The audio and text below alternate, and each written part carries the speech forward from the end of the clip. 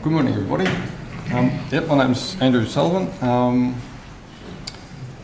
and my task here is to talk to you about some work that we did on the Black Saturday fires, and particularly the reconstruction of the Kilmore East fire, looking at its behaviour and spread. So in a brief overview, basically the work that we did was published in a paper in Forest Ecology and Management a number of years ago. I'm going to talk about sort of things that we did for the reconstruction, brief discussion of the fuels that were involved, some of the observational data that we collected, and then go through in some detail the fire progression that we determined and a little bit of a summary of the behaviour. In the aftermath of many major events like this, there are a lot of claims made about fires and what they did. One that sticks in my memory was let's call it an observation that the fire spread 60 kilometres in a minute, which is about 3 times the speed of sound. So things like that you always need to take with a grain of salt until you can actually collect the data and determine exactly what happened, and that was our task here. So, just some background. Graham did a very good job of talking about the weather, so I'm not going to talk about the weather. And I'll just go into some details of the day in terms of the fires.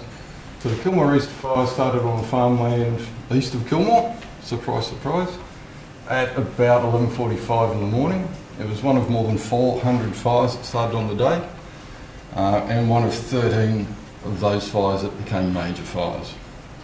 This fire burnt more than 100,000 hectares in less than 12 hours.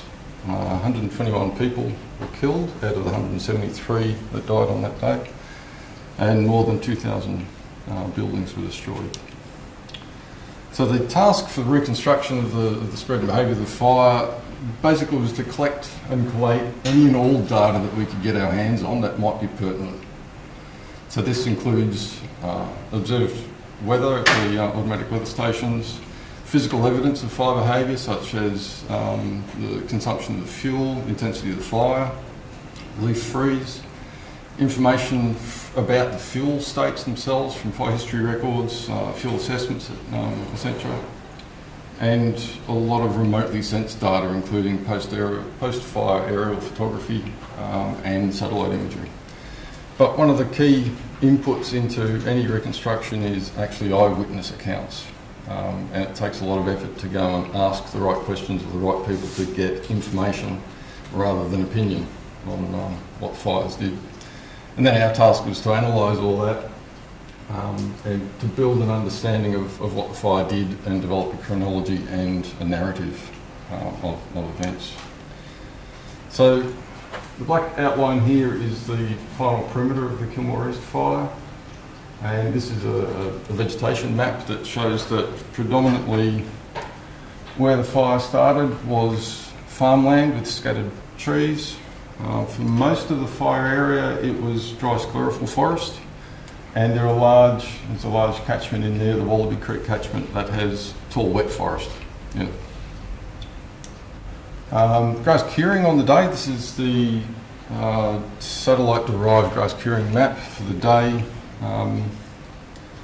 With forests sort of masked out, shows that for most of the state everything was pretty much fully cured.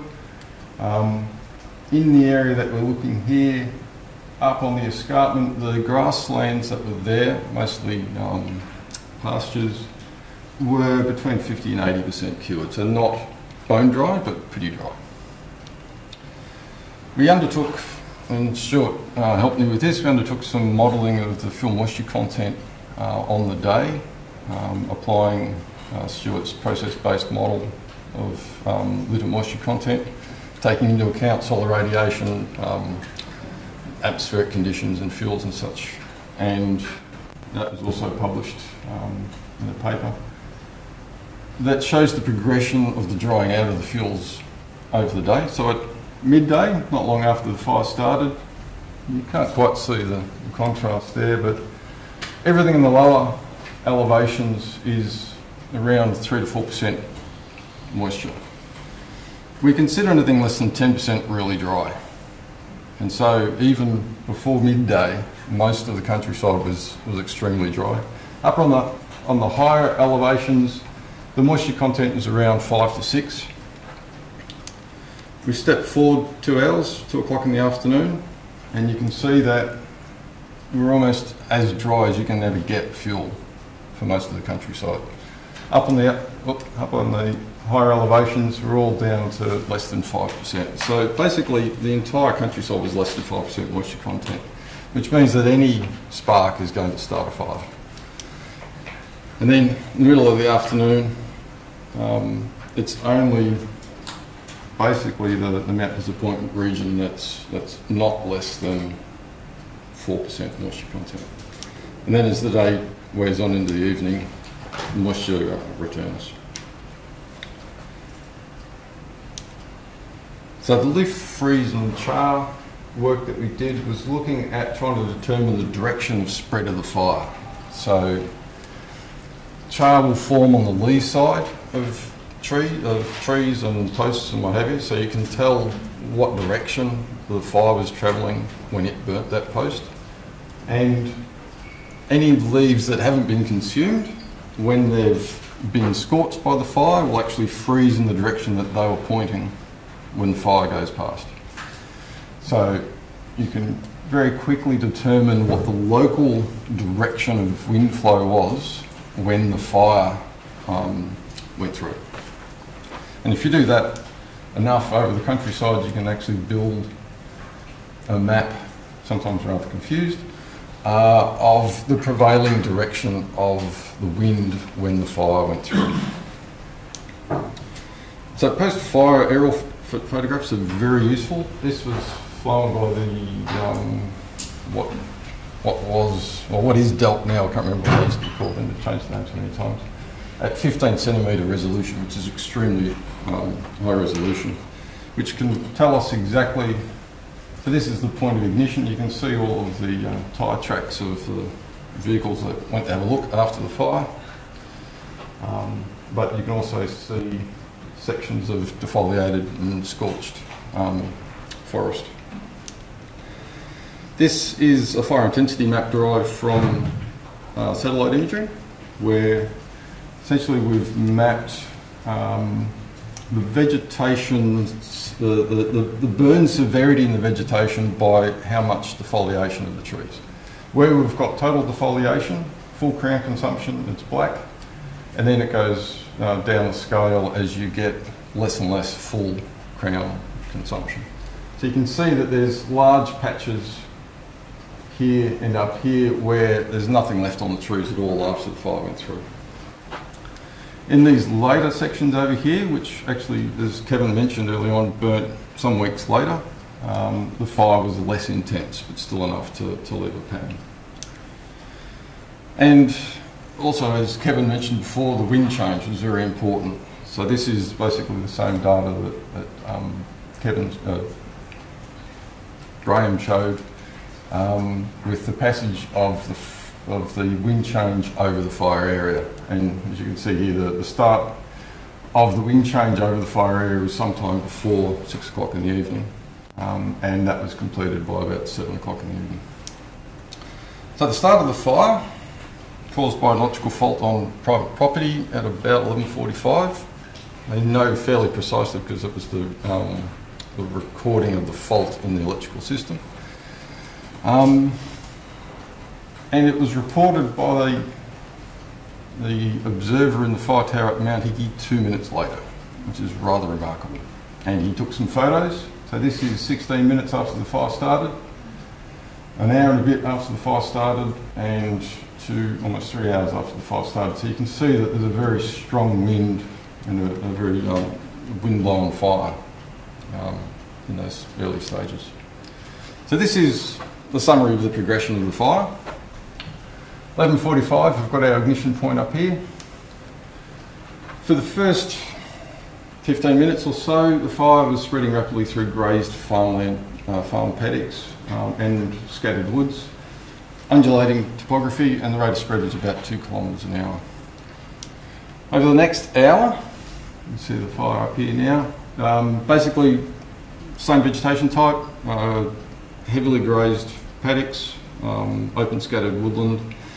There was an edge of a pine plantation that it started to burn into, and many of the trees that were involved were torching individually. There was some short distance spotting, and the rate of spread was about 4.3 kilometres an hour.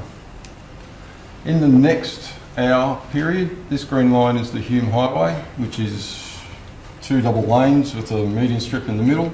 Fire spotted over that at about just after 1:30, and then continued to spread through heavily grazed paddocks with a slight change in the wind direction. The first initial phase was northerly, and then it shifted to north-west. Within this area, there's some denser paddocks of dry woodland and a number of large bluegum radiata plantations. Rate of spread hadn't changed very much from the previous period. Into the next hour, it started to get into more complex topography of the Hume Range, which involves steeper topography and much denser dry eucalypt forest. There was also increased spotting in long unburnt forest. Some of this area hadn't been burnt since fires in 1926. Most of the area had burnt on Black Friday in 1939. So speed is still around 4 and a bit kilometres an hour. Spotting is now becoming the dominant propagation mechanism. So it's not a propagating front, it's spots that are starting to drive the spread of this fire. From 3 o'clock in the afternoon to 4 o'clock in the afternoon, the fire started to increase in intensity as it approached Mount Disappointment. It ran into heavier mixed dry wet forest. There was a lot of short range spotting that was driving the spread of this fire particularly, but it was in this period that some long distance spots were starting to occur. Observations of spots up to 40 kilometres from about 3:15, and the speed of the fire has now increased quite significantly to about 9 and a bit kilometres an hour. This next period, from 4 o'clock to 5 o'clock, this has all been coloured in, but over this period there's no front as such. You may recall that there were lots of claims of people saying fire is everywhere, we don't know which way to go. That is literally true. They were surrounded by so many spot fires, there wasn't a front of fire to which you could actually face and respond to. This period here is when many of the fatalities occurred, and you'll notice names like Strathewin, St Andrews and all sorts of other names that have gone down in infamy now where fatalities occurred. This active zone of fire is about 17,500 hectares. Many of the spot fires that had landed here off the top of Mount Disappointment were now spotting themselves, so that we've now got second and third order fires, if you will, as the main fire is spotted, those fires are spotting, and the spot fires are spotting again. And in this zone here is what MacArthur called, way back in the 60s, pseudo fire fronts. So there's no frontal fire as such. Over this next period is when the wind change started to come through. Many of the fires in the light, heavily grazed fields could be controlled because the fields were discontinuous. But the primary fire was extremely intense and it was erratic, and it was burning back into those areas between spots that hadn't been consumed previously. Between 6 o'clock and 7 o'clock is the arrival of the front, and you can see the typical pattern of major fire in southwestern or southeastern Australia, burning with the northwesterly.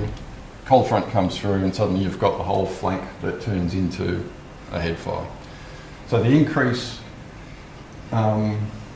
in fire area is quite substantial. It's almost 3 times now.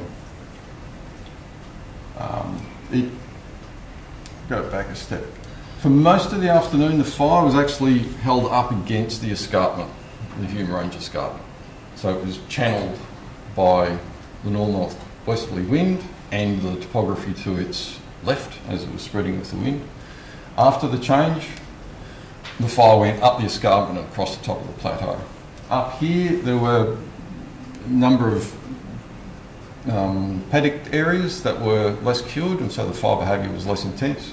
But you also had large areas of forested area that were ready to burn. So broad active front across 35-40 kilometres of area there. So for the next 4 hours or so, the fire continued to spread on multiple fronts through dry skyfall forest, and at about midnight, most of the spread had stopped. There was rain that occurred in patches. Localised rain showers occurred, and basically the spread of the fire all along this flank did not progress at all after that. Fire continued to burn down here around Toolangi and Healesville for a couple of weeks. But just in summary, if we look at burn times, the period between 3 o'clock and 4 o'clock in the afternoon is when the fire was at its highest intensity, spreading at about 9 kilometres an hour, which is pretty much close to some of the highest rates of spread that have been recorded for forest fires in Australia. The intensity of this fire was about 88 megawatts per metre, which is extremely high. A couple of periods we just cannot determine what the rate of spread was because there was no front of fire to measure the speed of, and as a result there's no intensity measurements, but you could imagine that it was quite horrendous.